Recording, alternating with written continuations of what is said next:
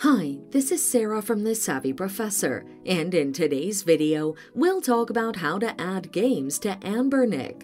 Watch the video until the end to learn this and more. Here is a step-by-step process on how to do this. Before adding games to your Anbernic, ensure you've downloaded them to your PC.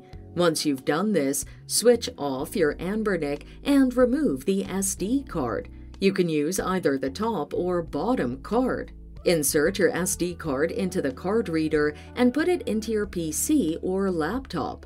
Doing so lets you access the card's folders. Open the folder that matches the games you're adding. For instance, if you're adding PS1 games, open the PS1 folder. Paste your games into this folder, ensuring they're not zipped files.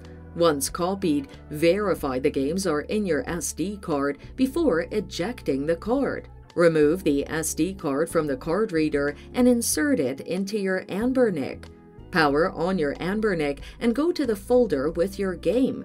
Locate and start the game to ensure it's working. And there you have it. Follow these steps to add games to Anbernic.